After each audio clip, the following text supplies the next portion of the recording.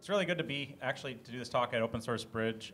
This is our first Geocities talk in Portland, which is, we're based in Portland, but this is the really, really nice open source conference that we've kind of been reserving this talk for. We got like a couple other invites, and we were like, no, Open Source Bridge, yeah. So, can I get a quick hands for who is like, who's not from Portland here? Who's like from out of town visiting, traveling? Okay, cool. Yeah, so you hit Portland on a really nice patch of weather, so that's pretty cool. For everyone else, I'm sorry about the weather. I don't know what happened. It's not my fault.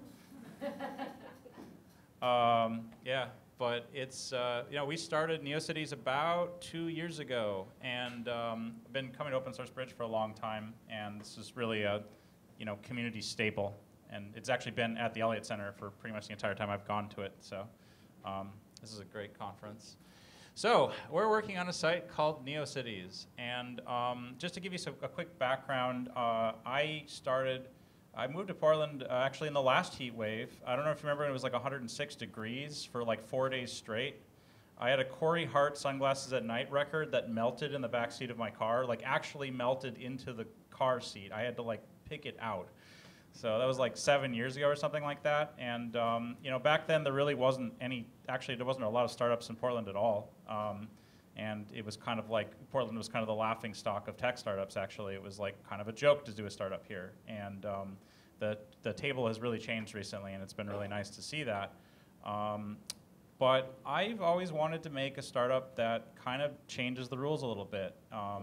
A startup that kind of diverges from the idea of the traditional business model of raising a bunch of venture capital money and basically just screaming 400 miles an hour straight into a wall and hoping that somebody puts a ramp in front of it in time before the company explodes in like 4 or 5 years. And so the Geocities is like partially a project to try to kind of restore what I think is a major missing component of the web today, and also for us to try to build a new company model and see if we can get away with it. So pretty crazy stuff and a lot to talk about. So as soon as I can figure out how to make the right arrow, I have to go to the other screen and click on it. There it goes. Okay. Why the Lucky Stiff? I don't know if anyone knows. He was a Ruby developer, really, really crazy Ruby developer, really interesting guy, and he really cared a lot about kind of the educational component of Ruby and kind of making it fun. And there was always this kind of permanent anxiety between kind of the Y camp of Ruby and like the professional businessman side of Ruby that finally culminated with him kind of leaving. But I have always been enamored by this quote, which is that when you don't create things, you become defined by the tastes rather than ability.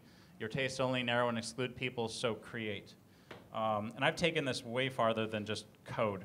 Like, to me, this is like a life philosophy. I mean, to me, this is a way to gauge what we're doing online and see if it actually is something that is enriching our lives or if it's not. So remember when everyone made websites? Okay, who here made in the I don't know how to ask this question. Who made a website in the 90s, right? Who made like a static HTML website on like GeoCities or AngelFire or one of those kind of things? Wow, like everyone here. Lycos, Angel, I don't know. There was a bunch of, I guess there was a Teleport? I've never heard of Teleport. Yeah. They had a tech bookstore with like a router in the back. Okay, all right. So there was a lot, right? There was a lot of these sites. They were great for a while.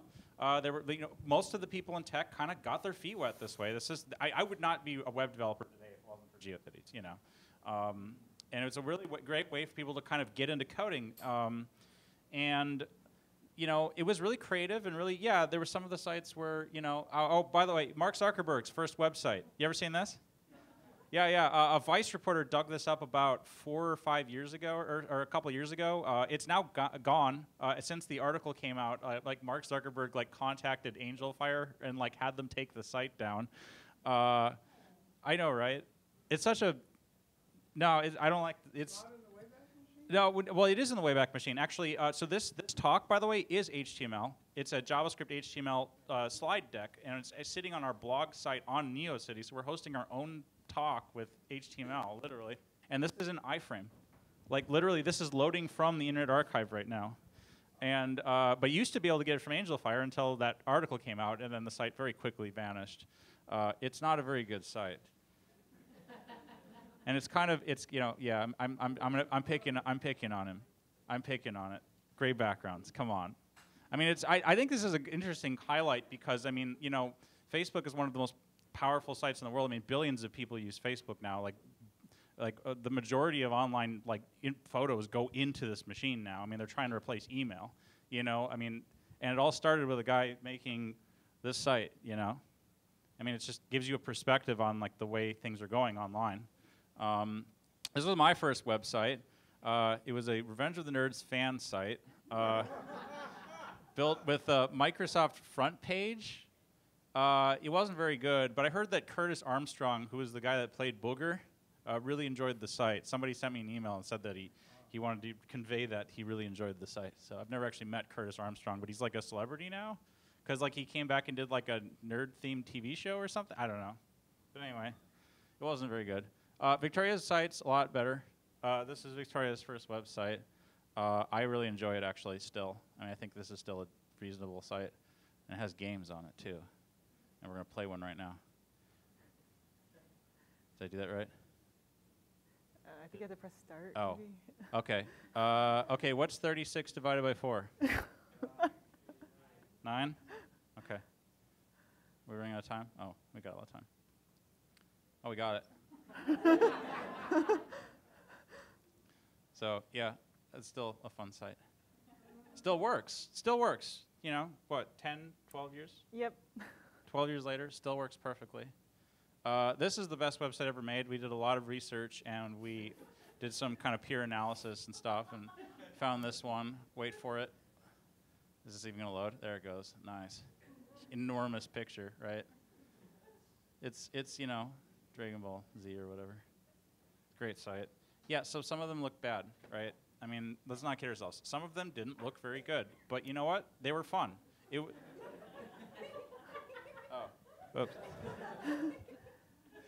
Yeah, it's still it's an iframe, so it's still going. Might just pop that up over the next 30 seconds. So just laugh every time it does, and I'll turn it off. But yeah, it was fun. I mean, it was fun. It was creative. You could go around and explore these sites. It was fun. It was web surfing, right? It was actually fun to go and web surf and find random places on the web that are kind of weird and quirky. Now we have this. Look what we've replaced it with. I mean, this is our definition of progress. We get a text box, right? And we type in 140 characters, which is, a completely arbitrary piece. You can type in billions of characters into a NeoCity site. I mean, the 140 characters is nothing. And you can't, you can attach an image to it now. This is the radical upgrade to this platform, is you can put videos on it. Actually, I know the person that's working on the videos for it. It's fun. It is what it is. It's a text box, and you really can only put so much stuff in it. It controls what you can do with it. And so, of course, because of that, everybody's profile looks exactly the same. I mean, I keep going back to, the notion of, East German Stasi, Soviet bloc apartments, right? This idea of what's the most efficient way to block everybody into a big chunk, and you end up with these, kind of brutalist. I think they actually call it brutalist architecture. It's with the leader person there. Maybe I'll Photoshop Mark Zuckerberg into it later, but. It's kind of freaky. I mean, if you think about it, it's pretty much if you go to anyone's profile on Facebook, it basically looks like the same. It's the same kind of structure, as the information is laid out in exactly the same way, and it's totally biased towards what a college, student at Harvard would want you to see. It starts with your job and the college you went to. It's what your relationship status is. I don't know if that's on the front page anymore, but that was early on. That was the big thing, right? It was the relationship status. And it's stuff. It's not stuff. That's not the way I would arrange some. It's not the things that are most important to me, right? And now they're spying on us. This is the recent revelation of the last couple of years: is that when everything goes through a big central system, it becomes very, very easy to monitor it. It's if you only have to tap into 3 or 4 systems or companies to spy on every single thing on the planet Earth, well, it becomes pretty dystopian pretty quickly, you know. The Stasi analogy is not a terrible one. Oh yeah, here's by the way, all these free services. Here's what they're going to look like in 10 years. I mean, they're free now. What they do is they're going to just start increasing their monetization on you, and you have no control over it. It's not progress to me. I've never found the modern web to be progress. I've always been kind of like, wait a minute, but we have this. In fact, Twitter. I was offered to be Twitter employee number 4, and I said, wait a minute, but Facebook already does this, except that they give you 420 characters. And by the way, it was 420 characters. I used to do Facebook development, and it was exactly 420 character limit on the status updates for Facebook for like 5 years or something like that. I'll let you guys interpret that any way you want, but the web used to be more creative. I mean, we used to actually have to build stuff and create resources and create personal sites. How can we bring that back? I mean, did it die for a good reason, right? Or did it just pass out? It didn't die for a very good reason, actually. A lot of these companies were just acquired by other companies that decided they wanted to be advertising companies, and therefore they shut the sites down. Geocities was a perfectly profitable company. They didn't want to. Their margins were off, right? They said, oh, we can only make $100 million on this, not like $5 billion, so we don't care. And they just shut the site down. So we have this crazy idea. Let's bring it back. Let's bring back GeoCities. Let's bring back the idea of giving people free website space that they can do whatever they want with. So 3 big problems to solve. First, we have to bring back the idea of free websites. We have to actually make the technology work, which is very hard to do because web browsers today are more like weapons than like renderers of HTML, because we can program them now. So there's a whole, I'll get to it. Come up with a way to not depend on advertising to run the site, because otherwise, again, we have to like start pouring advertising on people's sites, and that kind of ruins the point of entirely controlling that site, and what's presented on it. And make it so that the sites can't shut down if, like, for example, we run out of money or something like that. What happens if NeoCities shuts down? Are we just going to be another GeoCities, right? How do we make it so that the sites stay up and persist and are archived and backed up? So these are all very big problems, and we're not, that's what we're trying to do, is figure out how to solve all of them. And of course, each one of them is like a kind of extreme problem in and of itself. So, yeah. So anyway, I started with this. This was my like bored, angry tweet from 2 years ago, and like literally just finished up at a job or a startup in town and had some free time and was like, well, okay, what can I do now? And I kind of rummaged on the original idea of like, I really missed making websites. It was fun. So I posted this. It exploded already, and I was like, okay, that's a good sign. It's kind of ironic. I'm using social networks to gauge the quality of a 90s throwback site or whatever. But yeah, so a month later, I built this. This was the first version of NeoCities, just bootstrap theme, right? Simple Rails backend, pretty simple file scrubbing. The real secret sauce that made this work, because you're thinking like, why didn't this turn into mega upload file dump, wares and viruses and, Gangnam Style and just explode after about 20 days, which is what everybody thought was going to happen, by the way. Everybody I talked to, like every engineer I talked to, thought it was completely insane. They were like, you can't last 2 weeks with this thing. But file whitelisting. So we whitelist only for files that actually are used to make websites. And it turns out that that's pretty much all you need to not make it turn into a crazy like virus wares dump or whatever. So yeah, so we launched this, and it just exploded. I mean, it just like the day I launched it, which is actually really, I was in New York helping someone move, and it was actually hotter than it is here right now. And they don't have air conditioning in New York, right? It's like you're carrying, it's like 150 degrees, and you're like carrying crap down those like little corridor halls and stuff. And I launched it, and then of course it just exploded right while I was moving, helping my friend move. So yeah, that was crazy. Oh, and somebody, for the first 2 weeks, like there was a bug that let people overwrite existing sites, and there was a lot of hacking. It was pretty insane. About a week after we launched it. In fact, yeah, I think it was like 2 days after we launched it. I didn't even really think that much about. I mean, the thing is, I didn't think about it. It took me longer to figure out why I did this than to actually do it. We completely open sourced the site. The front end for Neocities is completely open source and available on Neocities, or on our GitHub account on Neocities, and I finally got a Vagrant set up, so you can actually run it now. You know, as opposed to like having to like configure a bunch of random stuff to actually get it to work at all. Yeah, the big thing, the big, I mean, why not? You know, all the stuff under it's open source, and it gives us a kind of a trustability component. You know, we can, you know, people know what we're doing. You know, if we're not dumping, you know, we're not like funneling user data into like some third-party, you know, library or whatever. Right? You can inspect what we do, and you know, the code explains our policy. So I think it just increases our trustability.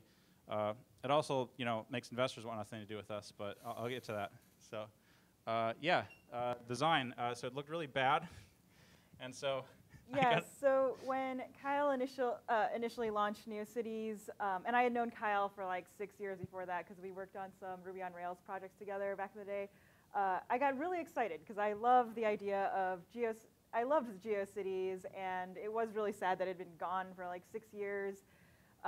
So I contacted Kyle and I was like, this is awesome, but also I want to work with you on this design because I feel like it could be a lot better, and that I had this idea that it could be a lot more than just a new Geocities. It could be something that looks really friendly and encourages people who aren't technical to like try their hand at coding. So yeah, this was just a bootstrap template. Kind of has like this manifesto that was like great for like the Hacker News crowd who loved this version of Neocities. But you know, I wanted something that appealed to like people who had never touched code before, like kids.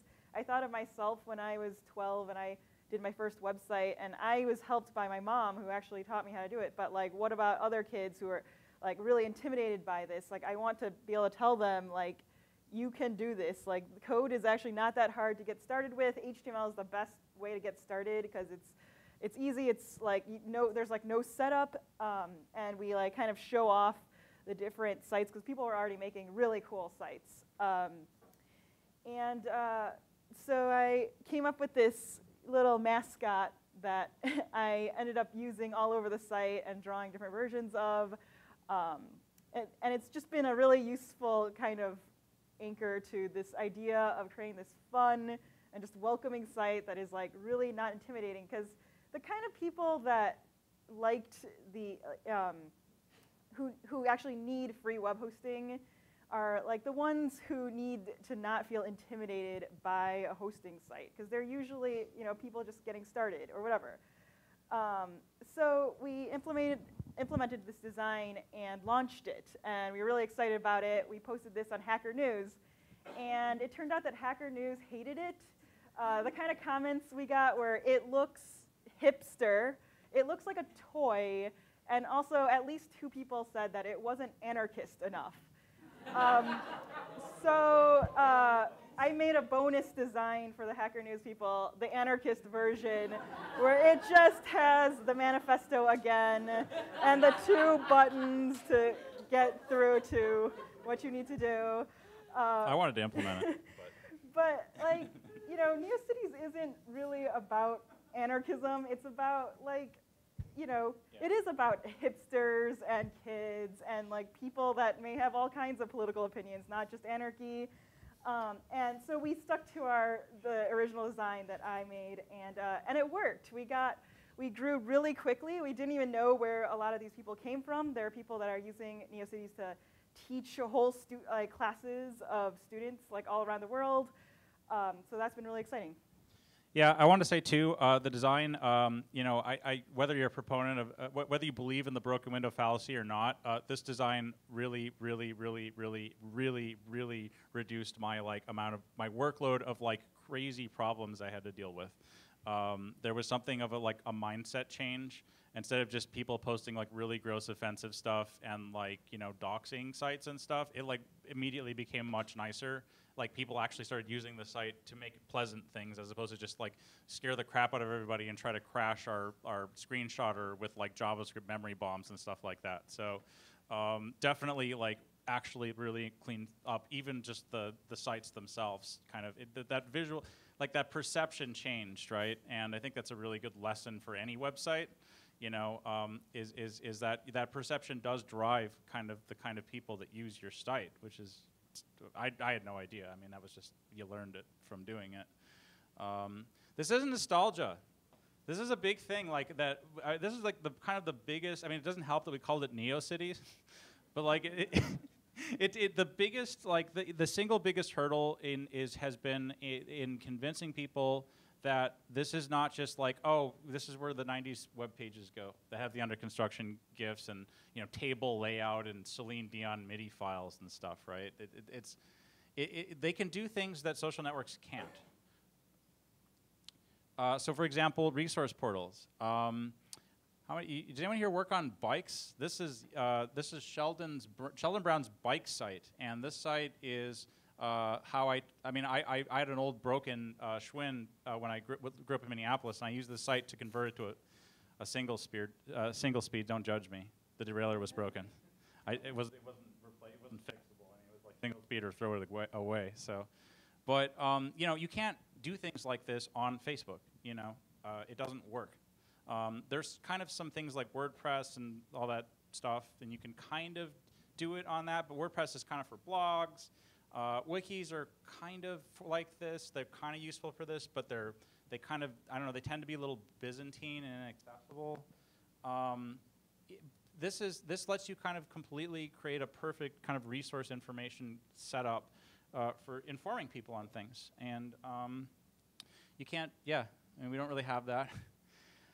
Storing individuality. This is, God, how do I mean, is this, maybe I just wanted to put this slide in so I could show this picture because I think it's really great. You can get it in a shirt, by the way. That's where I got that. But I mean, yeah, I'm kind of a radical in this sense that, I mean, because there's some attempts for people to make their own sites that then federate publish to their social networks or whatever. And I'm kind of on the fence as to, here's the thing. The thing that makes me radical is that I don't actually think that social networks are a good way to communicate with people. And the more that I've like brought my communication into like the real world, and or like directly communicated with people, like generally the better my my kind of social connections and relationships have been. So actually, I mean, I find social networking to be kind of a fad. And I think the fact that, you know, we seem to get a new social network that replaces the old one every like 5 to 7 years is kind of a sign that there's something going on with that, you know.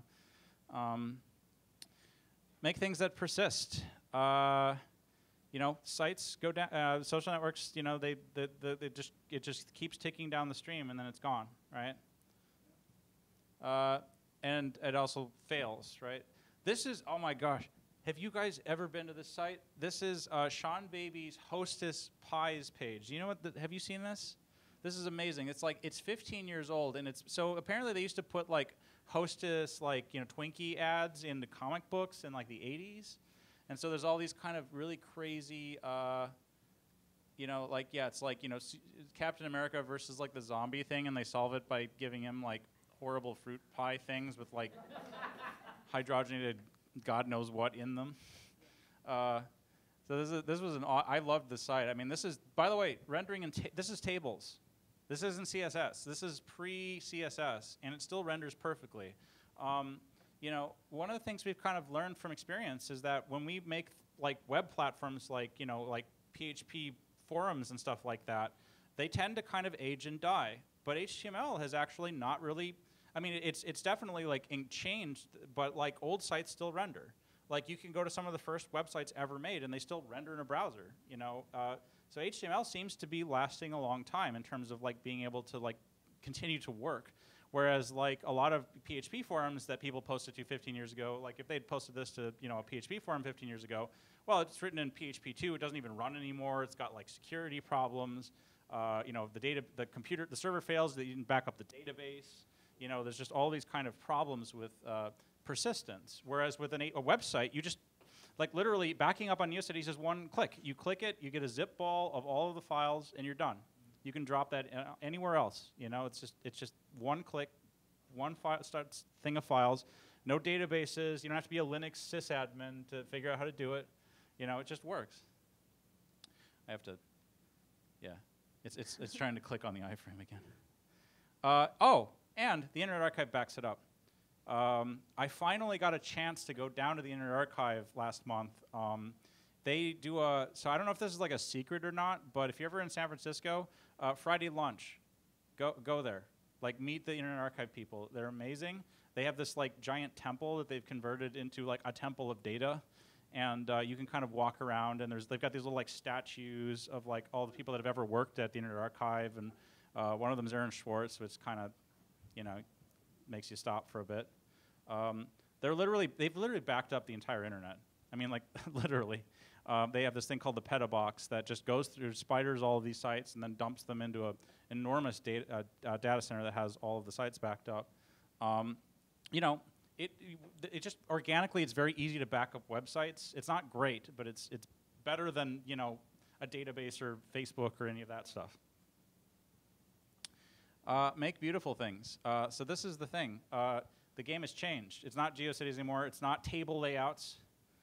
Look what you can make with HTML5 now. This is a NeoCities site, by the way, iframed in, and this is like a proper application.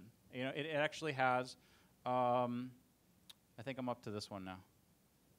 Yeah, I watched that recently. Okay. So that actually will persist. It's using local browser session storage for it.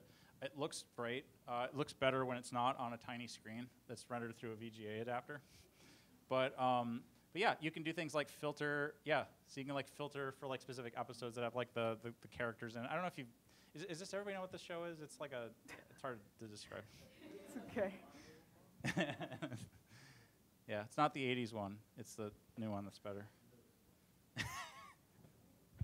Anyway, so, you know, you can make amazing, this is a static HTML page. You know, this is a beautiful, well-done, rendered, nice thing, you know.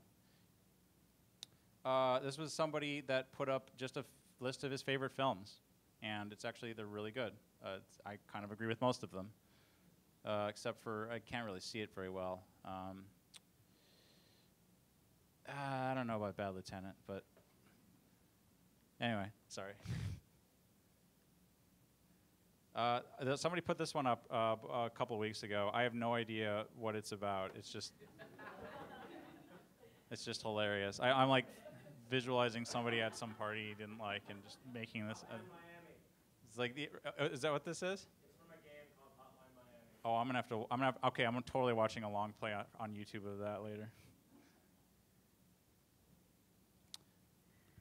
So I always feel emotional when I look at this page because it was like the first example of just like in the wild of NeoCities, a little girl was obviously like learning to make her first website and teaching kids to code, and especially like teaching little girls to code in a way that isn't that just encourages them that they can do it is like always been something that's been really important to me, and I was really excited to see that this is happening.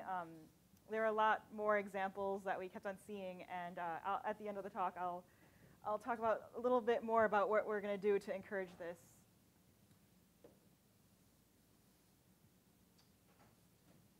I don't know the context of the slide. Oh yeah. Okay. So one of the big, because like what's largely just a web host. There's a lot of those. The context is that all the web hosts out there are designed for business. Kind of businessy, kind of small business stuff, right? They're not designed for people just having fun and kind of playing around. That's what we try to do with this. So one of the first things we did really early on was we started taking screenshots. There's this program out there called Phantom.js, and it's the single greatest piece of software ever written. It lets us do things like program a web browser to load a site and take a screenshot of it. And so we're actually able to take screenshots and put them on a browse page that lets people kind of search through and look at the sites before they actually go to them, which was a huge. I mean, that's been there since day one. So that was like a huge thing. This was a thing we did recently. We actually just launched this in December. It's just having this notion of like having an activity feed, so you can kind of, instead of just programming a website on like Lonely Desert Island, you can actually kind of follow sites that you enjoy, and then get an update as to when they are updated. You know, like I said, we're trying not to make this a social network, but there was this context of like, we want to actually like, you know, we want to make it so that people can actually know when sites get updated. So it's not just you just go there and then you never go to the site again, because that was kind of a problem. It's hard to kind of track when sites get updated. So we put in a browser HTML editor, so you can actually this is I think it's the same thing that's on GitHub. That's Ace, and we've just basically juiced it up to run a full kind of HTML. Actually, you know, does JavaScript and stuff too. In-browser text editor that just goes straight into text. We don't have any WYSIWYG editors or whatever. Like you know, it's just like point and click to instantly create a theme that has like a beach vacation background or whatever that you just type in your business name into, which is like pretty much what all the other sites are doing. The idea is make a site. You know, like learn how to use HTML, because it is how we express ourselves online now. You know, it is kind of the lowest common denominator.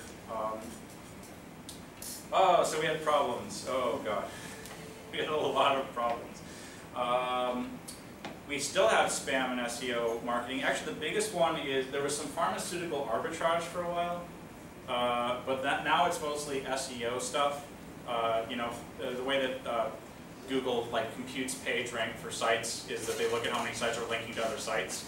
And so what they'll do is they have these like bot armies that will like somehow break through the CAPTCHA and put sites up on Geocities just to, you know, reference another random website. It's not that bad. It's actually pretty manageable. We've been able to take care of it with just a pretty simple administration interface. I spend less than 5 minutes a day, tops, working on this, so it's not a big problem yet. Actually, the guy who used to work on spam at Geocities works at the Internet Archive now and shared some war stories with me, which was kind of fun.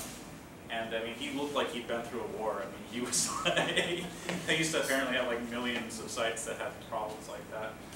Viruses. Somebody figured out how to upload a virus into so if you take a GIF file and you put a zip file on the end of it, if you load it in a web browser, it looks like a picture of a cat or whatever, and then it has a zip file on the end. So if you load it into a zip file, an unzipper, it will extract files. So somebody used that to get around our whitelist, and we're distributing viruses on Geocities. So that was very exciting. Clam AV for the technicals solved that problem. There's a way to do it. It's in our code, so you can see it. Browser crash scripts, the JavaScript fork bomb was pretty fun. 3 lines of code, shut the entire server down. Haven't actually solved this problem yet, really, so please don't put JavaScript fork bombs on. Well, I actually have solved it, but what I did is I just basically set monitor to run every second and check it, like a monitoring program that says like if it takes more than 2 gigs of memory or whatever, just kill it right away. And that's pretty much nicked the problem. So. Legal threats, yeah, we've got some of those. You know, if you look at the transparency reports for like Reddit and stuff, they actually get like 60 to 80 subpoenas a year on average. You know, I think the kind of hotness to talk about right now is gag order subpoenas. But actually, the bigger problem, and it's a way bigger problem, is kind of really bad subpoenas issued by regional governments. So, which have like fake gag orders in them. Because legally they can't, almost no grand jury can issue a real gag order on a subpoena. But they'll put the text in it anyway, right? To be able just to, scare you into not disclosing that you received a subpoena. So we've gotten a few of those. Can't really get into the details, unfortunately. But yeah, that was liability insurance. This is a thing I learned about from somebody at the EFF down in Oakland. You can get, it's about $100 a month. You get liability insurance, comes with a deductible, and then if you ever do get sued for some third-party content, you're covered, right? Because if you get sued, it could be $1 million lawsuit, right? I mean, just expenses. The law defends you as a service provider. It says you are not liable for content that's hosted on your site. And it's pretty much the only reason that all the sites exist. Literally, like YouTube wouldn't exist, Twitter wouldn't exist. For God's sakes, ISIS publishes crap on Twitter. Yeah. so this law, I mean, it protects you, but it doesn't protect you from somebody filing a frivolous lawsuit and costing you $300,000 to defend it. So if you're running a site that has any serious amount of third-party activity on it, liability insurance, it's $100 a month. It's worth it. It took a lot of work and we solved it. So that's the thing. We were able to, we haven't had a problem where we said, okay, that's it. We tried to do this. Oh yeah, there was this too. At one point the site on Geocities shut down the President of Mexico's website. Literally. It was an anonymous Mexico. They'd had a presidential election and apparently they didn't like the new the person that won the election. I get an email from the federales, literally the Mexican federal police. They're like, you're DDoSing a president of Mexico's website, it's down.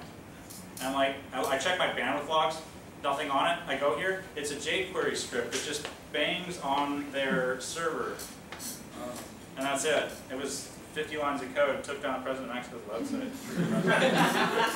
That was really funny. I just told them to go to GitHub. So. Next steps, more media attention. Again, the anachronism thing is a big problem. You're just a nostalgia portal is a big problem. We need to change the perception that change the perception that we're an old idea. Like we want to bring back the idea of creating websites, right? We think that this is a way to make sites that can truly express yourselves and stay around a long time. Don't become obsolete. Case recurring revenue, we're not making enough to break even on our living expenses right now, so that's fun. And keep working, just pretty general stuff. And quickly, make them stay up forever. We're working with this really interesting group down in Palo Alto called Protocol Labs. They're working on this thing called IPFS. It's essentially a permanent decentralized peer-to-peer web. This is, and I understand how substantial this sounds. It is a proposal to replace HTTP with a distributed web protocol. This is a huge, huge thing, and it actually might work. The idea would be that all the sites in Geocities would be federatable. I'm putting out a blog post in a couple days on the Geocities blog that's going to really go into this because we've got 8 minutes left, and I could probably spend 4 hours on this just talking about IPFS itself. But it is a way to basically it makes it so that anyone can host a site on Geocities, and using cryptography, you can guarantee that even if you don't trust that node, that you're getting the right information. It is really, really, really powerful, really interesting stuff. I think it should replace HTTP. So, and I think it might. So you should take a look at this. This is pretty edgy stuff. Okay. So here's an upcoming project that I'm really excited about that I've been wanting to do since I first started working in tech. So going back to Why Lucky Stiff, who we quoted in the beginning of the talk, I was always really inspired by Y's Poignant Guide to Ruby, which was his really whimsical and kind of bizarre tutorial for learning Ruby that had all these comics and things, and I thought that was an amazing idea.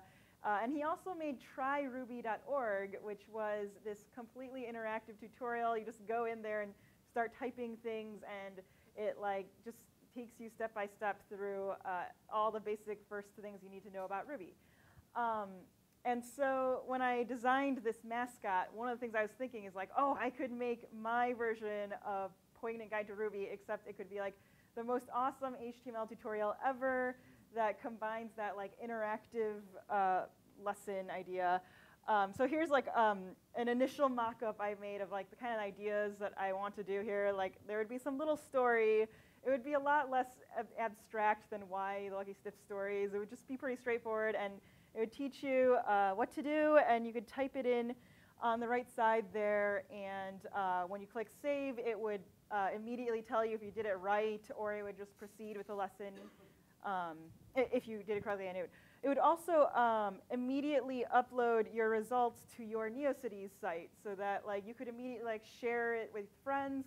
You could just from the beginning, you could be actually making your own personal website. And this doesn't have to be just some impersonal example website that you're working on. So Please don't put JavaScript pork bombs in it. yeah. So today we are launching this Kickstarter to try to fund this course because like we currently make very little money with Neocities. It's sort of, we have like this premium plan, but we're hoping to try this now. Yeah, the investors, the only thing the investors like less than philanthropy is an open source project. So, but that's, you know, it's like that. It's advertising is the hype, right? I mean, if we did advertising, we'd get investment right away. But we don't want to do advertising. We think it's a dead model. So, you know, so someday maybe the VCs will get less conservative and start saying like, oh yeah, you're right. But I think the craziness needs to kind of wash out of the system that we have right now before that realization happens. But anyway, so we're doing a Kickstarter to see if we can be completely grassroots and community driven. So yeah, if anyone wants to support us, please do. And please, and again with the fork bombs, please don't. So yeah, this is what we're trying to do, and it's a lot of big question marks kind of rolled into one giant, like larger Tamagotchi-like question mark. You know, it's an experiment. We're going to try it.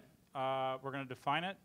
And we're going to see if we can make it work. And hopefully we can bring back the lost art of people making being creative on the web again. So that's the hope. And we're done. Thank you. Yeah.